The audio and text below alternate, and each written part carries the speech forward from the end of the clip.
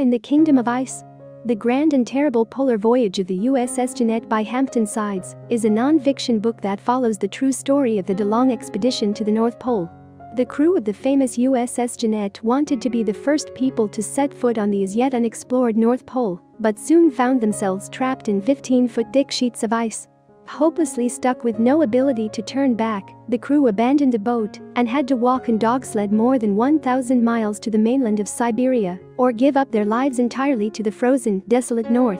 The story begins with the appeal of the North Pole worldwide. People wanted to see what this uncharted region had to offer. So little was known about the Arctic region around 1880, when the DeLong expedition set off from San Francisco Bay.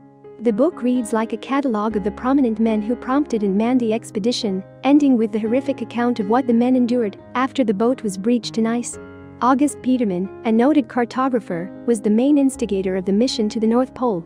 One of a number of experts on the Arctic, Peterman believed the currents created a kind of tropic ocean around the North Pole, and that beyond the ice packs of the Arctic region was a beautiful island, which any powerful nation would want to claim as its own. Peterman called this region the open polar ocean, insisting that ice would not bar the way for explorers looking to reach the pole. The mission was funded by the millionaire James Bennett, the owner of the New York Herald, and a man known for an appreciation of exploration, adventure, and the desire for a new scoop. Bennett had funded the rescue mission of Dr. Livingstone, who had been abandoned in Africa, so his reporter Sir Henry Stanley could write about it for the Herald. Interested in North Pole exploration as an intellectual, Bennett wanted the Herald to have the first big news story about what lived in the far north of the globe. Agreeing to fund an entire journey to the North Pole, Bennett recruited Peterman to supply the maps and charts necessary for the crew to get there. George DeLong, a Navy lieutenant, was eventually selected to captain the USS Jeannette. He was known as a lover of the North after he received acclaim for saving ship trapped in ice off the coast of Greenland. DeLong found a crew of 32 men and set off in 1880 for the North Pole. The ship sailed into the uncharted seas of the North, but before long, DeLong and his crew discovered that Peterman and other experts knew nothing about what really lay in the open polar ocean. They soon hit thick ice, sometimes as thick as 15 feet.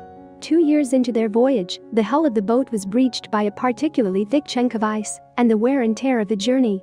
Water flooded into the boat, and the men were forced to evacuate with whatever they could carry with them. Lost and alone, the men could see nothing but ice all around them. They had minimal supplies and nowhere to turn. DeLong eventually led the men on their harrowing, 1,000-mile walk through ice storms and frigid temperatures, in the hopes of eventually reaching mainland Siberia. The men fought against starvation, snow blindness, madness, and hopelessness as they walked.